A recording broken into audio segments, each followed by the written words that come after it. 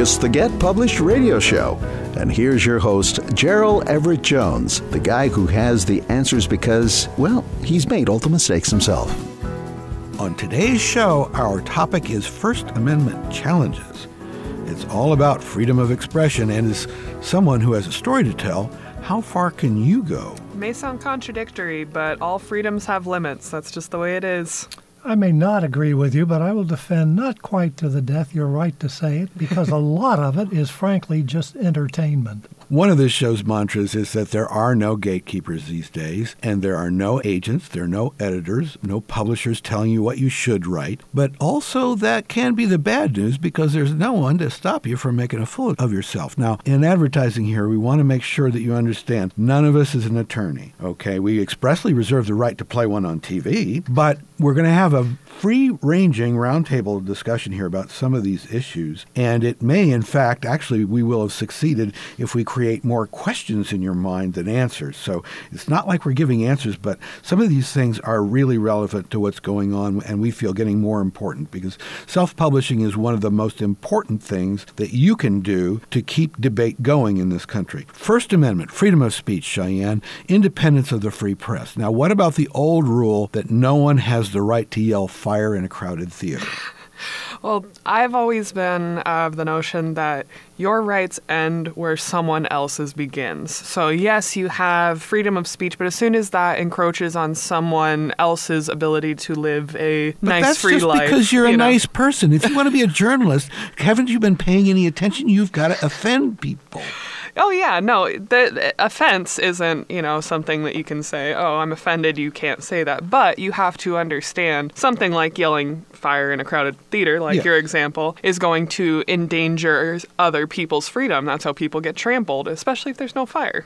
What's the point? I have a feeling that this rule divides into whether you are, first of all, about personal insults, that you're attacking somebody. If this is a public figure, there's generally a little more leeway to attack somebody. If this is a private figure, somebody goes about that's a hard their business, line between public that figure is and where you're asking for trouble. Yeah, I definitely think it's true. If you're a public figure, you have to have some sort of expectation of a diminished privacy. Mm-hmm. I mean, they're just as entitled to privacy in their personal lives as anyone else, but they're not going to get it.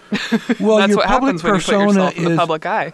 And I think this is pretty well founded in not only in the law but in practice is, satire, making fun of somebody, making cartoons of them, ridiculing them and on talk shows. All that is perfectly fair game if you're a public figure, okay? Mm-hmm. But if you were to take your next door neighbor, who is not a public figure, and say, Gerald Jones, I saw him on the street the other day, and what a clown this guy is. Okay, now you've really... Are you reading my blog, Gerald? Now you've really crossed a line. Well, actually, I just think of it as great. There's no such thing as bad publicity, so I'd say go ahead, please. But then to further insult me by saying I'm not a public figure is also to downplay the show. So, yeah. So that would be libel and slander. I guess what we might say is repeating gossip would be a good loose definition of that. Yeah, I mean, okay, differentiate between slander and libel. What is the difference? Slander I don't know. is spoken, libel's written. Oh. And it's only slander or libel if it's untrue. Yes, that's the truth is the best defense. And it's like, okay, people think, an author may think, oh, well, it's true. But the problem is, at least in California, and I know it's probably true every other place, anybody can sue you for anything. So you do not want to be in a situation where you have to pay money to defend yourself, even if you're 100% in the right. Does the concept of invasion of privacy come into effect between gossip and slander or libel? Is that a legal defense or a legal attack? Well, invasion of privacy is not quite the same as those, but I think you could have a case where there are multiple offenses. I hear it spoken often for private citizens who feel that they've been slandered or libeled. One or more of the legal thinkers come in and says there's an invasion of privacy issue here. Right, It could be, yeah, if they're, looking through windows or going through trash. Sure. Yeah. And as I understand it, the exception to this, and it's a big exception, and Hollywood relies on this, is once a person is dead, they have no expectation of privacy. Well, that's not completely true. There's a lot of contradicting court verdicts on that, actually. Well, if you're a celebrity, I know your celebrity exploitation persists. Yeah, but there was one particular ruling I was reading about, actually. Really? Bowling versus the Supreme Court. And that verdict said that something like doctor-patient privilege is maintained even after death. Oh, So there are certain areas that are still guarded. Wow, it would seem to me you could get into a whole area of, my mother's memory has been impugned. Her reputation. People do get into that. Her reputation as certainly if she was Queen of England, that would be public figure, and we wouldn't really be able to defend that. But if if she had founded a bank and that bank was still doing business, then maybe somehow I'm going to deprive that bank of business if I say, the bank of Kathleen Jones is, not trustworthy. Yeah, I mean, that's a very complicated issue, and I think that's why we're seeing a lot of different decisions about it. Well, that's the thing is, again, like we said, we're not lawyers, we can't give you advice. Yeah. But I think one piece of advice we can give you is there's a gray area in everything. Yeah, absolutely, yeah. Presumably God invented courts. It's going to be up for debate regardless of, whether the person's a public figure or not. I think it's something that you can kind of look at both sides and have some truth in both, depending on what it's relating to. One of the cases that keeps cropping up on a public celebrity who is dead is Marilyn Monroe. Oh, yeah. Mm-hmm. There are tons of lawsuits She and Elvis. centering around people who believe they have copyrighted certain images or copyright certain facets of their life. I believe one of them was... We're going to go to a break, Tom, and when we come back, I want to hear about your new novel about Marilyn Monroe. Oh, yeah.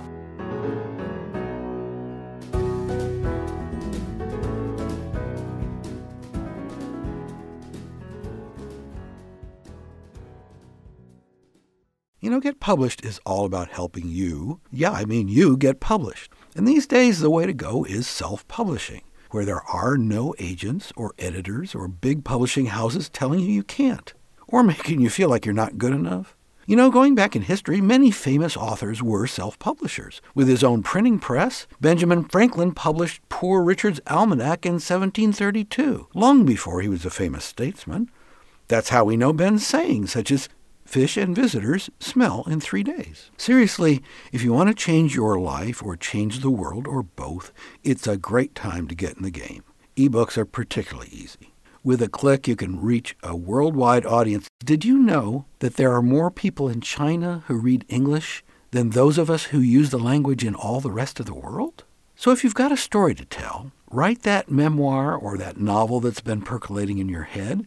And if you're an established professional, or if you have a job you dislike or no job at all, give us that business or technical or even political book that establishes you as an expert who deserves serious attention. Yes, it's easy to get published, but understand you'll need help if you want professional results. Editors and copy editors help you clean up your prose. Book designers make the product eye-catching. And publicists help you be heard above all that social media noise.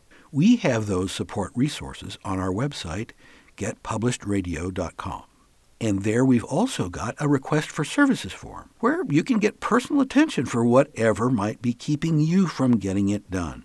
That's why we say getpublishedradio.com is your doorway to unlimited self-expression. Hey, it's all about the First Amendment. Use it or lose it.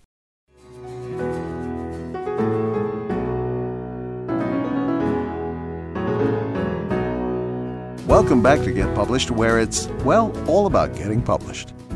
So, Tom, as a science fiction writer, how about an idea of a plot involving Marilyn Monroe? Actually, that's already been done. They're called inflatable dolls, and you can get them in the mail.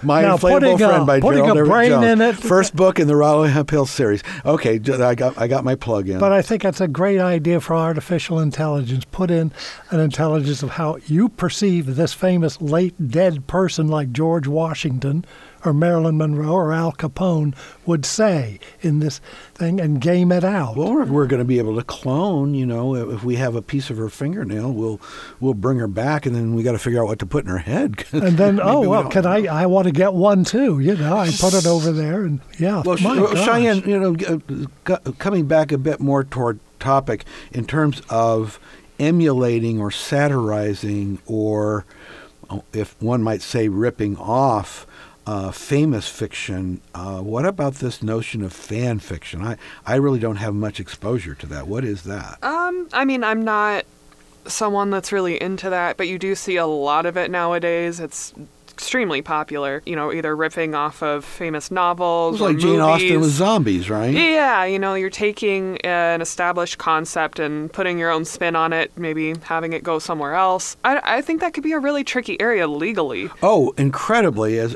from what little I know about it, for example, satire is one of the exceptions to, permissions. Mm-hmm. Is if I blatantly satirize something, then that is considered to be fair game. And again, there's probably a gray area there, and there's probably plenty of room for lawsuits. But if I were to use the same characters and the same setting and the same premise and write the sequel, I've really crossed the line, because that commercial property, it has its copyright, it has its value, and it's perfectly within the scope of the rights holder, if they're not going to write the sequel, at least sell the rights to someone who's going to write the sequel. Yes. And we've seen this over and over again with famous writers who've passed away, where there's now somebody who is authorized to write the James Bond books. Oh, yeah. Raymond Chandler died. A guy wrote an unfinished Chandler book. Oh, that wonderful writer. Oh, he finished it, right, yeah. Yeah, Poodle Springs it was called. Yes. And my gosh, my mind is going. He was the guy who wrote the detective story set in Boston. Robert somebody. Yeah, okay. Both of our minds are going. Cheyenne's going to have to pull up the slack on that. Yeah, I can try. But I mean, I think there's a certain amount of admiration expressed, and maybe the difference between admiration and satire may be a fine line. But this then, I think, comes back to a really basic question, and you hear people, beginning authors ask this all the time, with the question of fair use. Yes. And permission. And we have talked about it on a previous show pretty extensively. And if you go on Stanford's website, there's a very simple guide to fair use. They have a 5-step system. Oh, that's good. And I know I talked about this before, but just to run through the steps really quick, you first want to determine if permission is needed, then identify who the owner is, identify the type of rights that you need to use whatever it is, a piece of art, whether it's exclusive, non-exclusive, then contact the owner to negotiate payment, and finally get your permission agreement in writing. And of course, the tricky question is that first one, is permission needed if we're talking about fair use? Right. And, there used to be, I have worked for book editors who are talking about book length, lifts from book length stuff, and they go, 1,000 words. Well, that's an awful lot. The best guidance that I've heard, and again, it's not a legal thing, because actually every copyright suit is a separate thing. It's going to be in either a judge or a jury is going to decide, and it's a matter of interpretation. It's like, what is pornography, okay? Right. Well, it depends may be on a shifting thing. How you're using it. Right. Yeah. A good measure would be, if you want to ask yourself as a test just to start, is what I'm borrowing significant enough in terms of percentage of the piece, whether it's a magazine article or a piece of, if it's one line of a poem, that's a big chunk of a poem.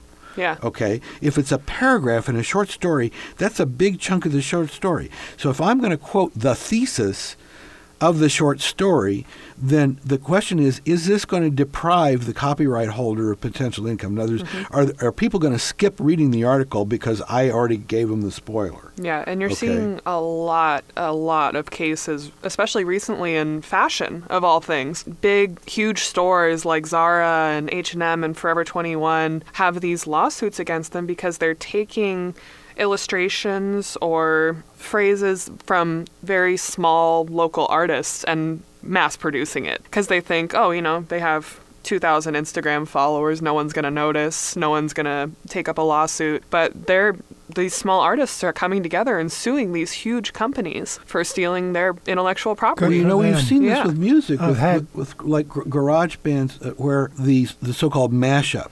Okay, so if I take a lot of different elements from a lot of different people, and so that it's kind of like a collage, okay? That's a work. That's a unique work. But then again, there have been suits in the music business of, you stole 4 measures of beats from me, and the same might be true of, like I said, of a paragraph or an illustration. What do you think, Tom? Oh gosh, I think it depends on how public it is, doesn't it? How long it's been in. Well, If it's outside the term of copyright, but see that the term of copyright has changed. Now it's thanks to the Disney company. Yes, Mickey Mouse would have disappeared from the commercial. Been carved world. up into thousands of pieces. Right. If not for the Sonny Bono Copyright Act. So as a result of that act, believe the term of copyright is author's life plus 70 years. Wow. And then if it's a corporate, which is more in line with certain, I think it's the Geneva Copyright Convention. The United States was different from Europe and a lot of the rest of the world for a long time. I don't know whether we're closer to it or not. They call it the Berne Convention, B-E-R-N-E, is the World Copyright Agreement, whatever. Yeah. But as a rule of thumb, if something was published 200 years ago, you probably know that it's been in the public. But the thing is, if it was in a foreign language originally and somebody translated it into English and then you lift the English, well, that translation's a new copyright the day that it was made. And depending on what you're using, too, you have to keep in mind that there may be, surviving family members, like if it's a particular person, kind of answering to their estate, essentially. And you've seen that with a lot of celebrities. Well, yeah, and celebrity rights, that's been a big deal. And there have been deep pockets behind defending those suits, the whole, Michael Jackson kind of legacy. Right. And now Prince and, all that. And so, yes, you can look for analogies in other arts because, to some extent, music seems to be more on the cutting edge of a lot of these things. Music went digital first. Mm-hmm. One of the interesting ones is copyrights of comedy routines, which is hard and which is very clearly guys who've been ripped off. Oh, and those people steal each other's jokes all the time. They steal their jokes. They steal their behavior. Mm-hmm. Mort Saul has had run into this kind of thing a lot. How do you document that? I don't know. The most famous case I remember was about a sock puppet that cropped up in a commercial as a character in a series of commercials back in the 80s. And it cannot be disclosed that Tom Page is not a sock puppet. That's right. Now you gave it away. Yeah. You're going to have to wrap it up, guys. Going to spin another yarn. Get Published Radio will be right back after this message. In all the history of the world, with today's technology, it's never been easier to get published, to self-publish your printed book, ebook, audiobook, even multimedia ebook. And not just novels and memoirs, or how-to books and histories, although if that's what you've got, let's have it. But also poetry, spoken word, graphic novel, cartoons, children's picture book, interactive video, games, virtual reality, and imaginative mashups of all this stuff. Get into the game. Along the way, you'll no doubt need some professional help from an editor, a book designer, a publicist. But isn't the investment in yourself worth it? How about you take the money you'd spend on your next vacation and get famous instead? GetPublishedRadio.com. That's our support website where we've got links to all the resources you'll need. And don't forget that request for services form if you crave some personal attention. That's GetPublishedRadio.com. Hey, it's all about the First Amendment. You can use it or lose it.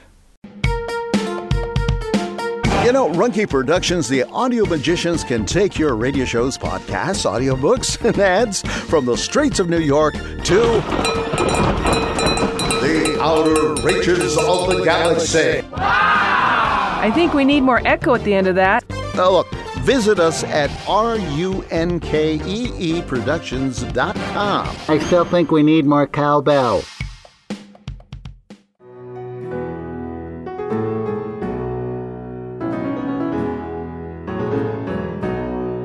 Welcome back to Get Published, where it's, all about getting published. We've been talking about the First Amendment and legal issues surrounding an author's ability to publish, and I wanted to just briefly touch on, Cheyenne had done some research on the Digital Millennium Copyright Act. Yeah, so before we went to the break, we started to talk about, kind of how music was really at the forefront, I think, of a lot of copyright issues. Things like, the whole Napster scandal that happened years ago. And Digital Millennium Copyright Act essentially criminalized any sort of production or distribution of products that found a way around copyright-protected implements, basically. So things like LimeWire and Napster were able to go around you having to to buy the CD or... But doesn't it also promote exchange in that if I post a picture on my blog and somebody, the copyright owner, contacts me, if I take it down, I mean, doesn't it put the permission cart before the horse kind of thing, or do you know? I don't know. I think that can be debated. I mean, Even putting if it up without permission literally is a violation of copyright, Yeah. but I think the Digital Millennium Copyright Act had put some procedure in place where you could cure a breach, and presumably you would have been doing your due diligence. I don't know. Yeah, I mean, you can always, well, I wouldn't say always, but you can, I would say most of the time, come to an agreement with whoever the copyright owner is, even if you initially used it without permission. Well, the other thing about posts on the net is most of the things you're posting end up being promotional, have a promotional benefit for,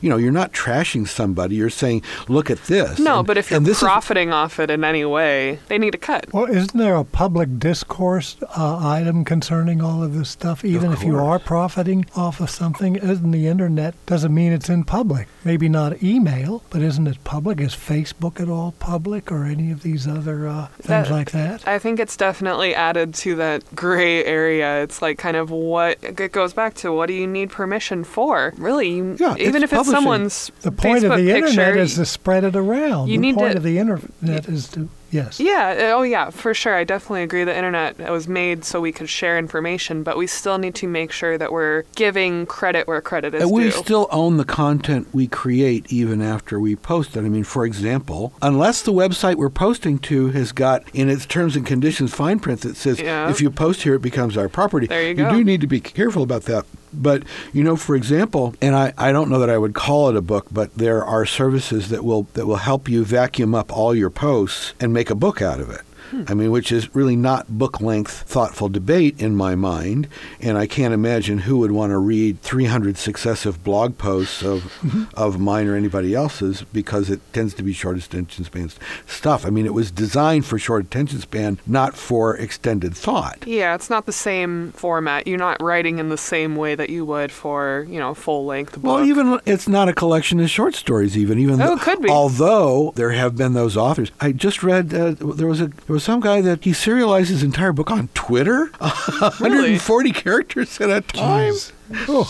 That's a really interesting concept. I actually like that, getting a little piece of it every day. She would. She's so millennial. I wonder if there isn't a new possible narrative that's being presented to us. We had the narrative of the novel as this is how you do a novel out of the 19th century. And I do think the cable series is the new novel. Program. The internet is looking for this is the right thing to do on the web. I think it's I think it's at least another option, because we do have that quite a bit. You'll see, BuzzFeed articles with people who kind of detail some weird experience they had out in the world in a series of tweets. So I think that's true, Tom. It could be kind of our new way to tell a story. Because the audience is there. People stick to the internet. They glue themselves to it hours on end, like you're reading a book. If you put out a few interesting tweets, you're going to get followers of that. But get it arranged in such a special kind of way, not necessarily chapters, but like a serial or something. Okay, listeners, there's your challenge. That's what this show is about. That's getting exactly published. Right. We're going to have to invent some new media,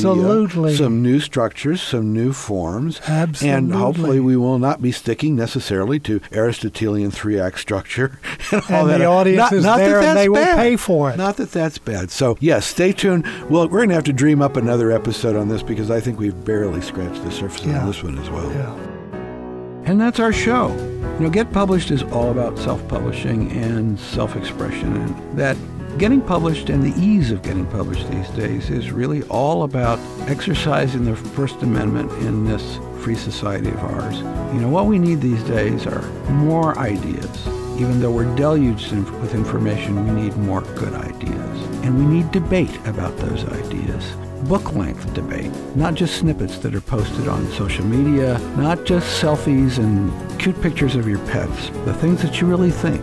And remember, because in self-publishing there are no gatekeepers out there, that is the good news and that is the bad news. So hire some good help. Perhaps you found that here. You may find it on the website, whatever you're looking for, whether it's an editor or a book designer or somebody help you promote. But hire good help, get good advice, and by all means, please get published.